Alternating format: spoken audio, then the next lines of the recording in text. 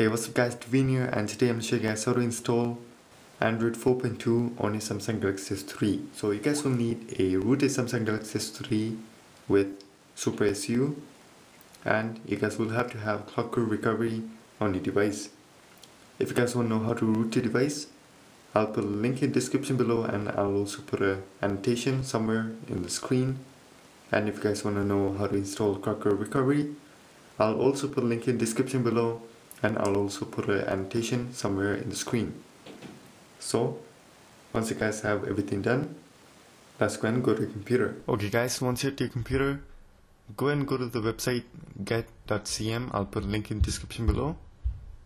Now scroll down till you guys see these links, and it should link you guys to things like AT&T, Samsung Galaxy S3, Samsung Galaxy S3 for MPCS, Sprint, T-Mobile, USL, and Verizon.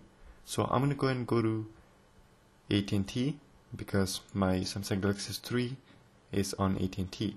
So once you click on it, you guys should be able to see this one. Again, you guys should be able to see Samsung Galaxy S3, AT&T. Okay, now over here you guys should be able to see CM.10.1. So 10.1 means Android 4.2. So go and click download, and it should start downloading, and make sure to download the latest one. Okay guys, now go and go to my computer and make sure to plug in your device, and you guys should have something like this. Your device should show up. Go and open it, go to your phone, and you guys should see all the folders. Now right click and press new folder and name it root. Now we have to drag Cyangenmod 10.1 file into here, so let's go and do that. So I have my Cyangenmod 10.1 file over here, and I just dragged it in, and as you guys can see, it's copying, and this should take less than 10 seconds to copy. And again, it's done. So to interrupt guys, I forgot to mention that you guys have to download G-apps. G-apps basically gives you apps such as Google Play, Gmail, and those are the Google services. So to get this, I'll put a link in the description below. You guys can download the zip file.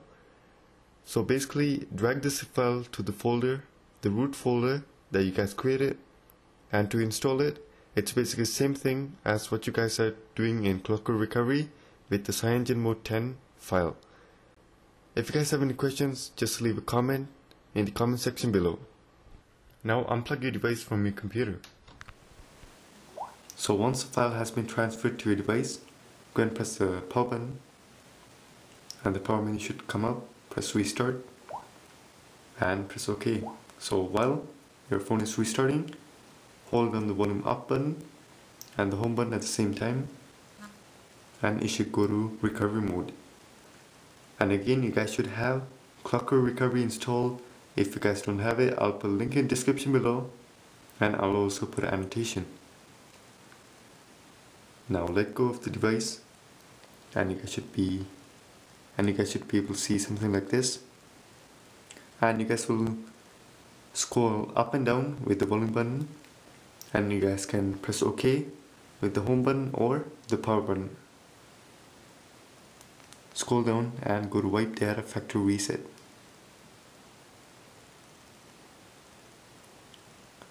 Scroll down and press yes, and your phone should start formatting. Now go down again and go to wipe, cache partition, go down and press yes. Okay, it's done. Now go to install zip from SD card, and you guys should choose zip from SD card. Go that and press the home button.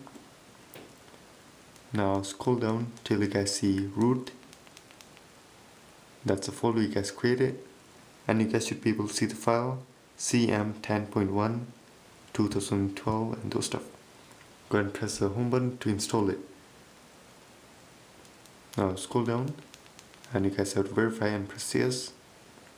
and it's installing package and those stuff.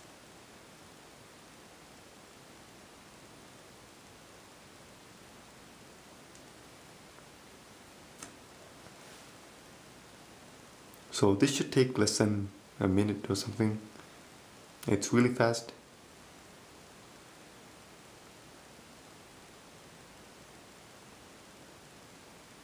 As you can see the bar, okay, it's done installing.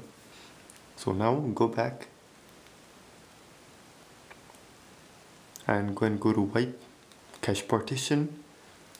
If you guys don't do this, it will basically go in a boot loop, and you guys don't want to do that. Now go to reboot system now and press the home button, and your phone should restart. Now you guys should have Cyangenmod 10.1 Android 4.2 on your device. You guys should be able to see the Cyangenmod splash screen like that. So it should take, I think, less than 20 seconds to start and boot up the device. Okay guys, we have Android 4.2, press OK. Go to the app drawer, press OK again, and go to settings. Scroll down, go to about phone, and you guys should be able to see Android 4.2.1. Let's hold it. See, we have Jelly Bean. So that's basically it guys, that's how we get Android 4.2 on the Samsung Galaxy S3. I hope you guys enjoyed the video. If you guys want to see more like this, make sure to subscribe, and I'll see you guys in the next one. Peace.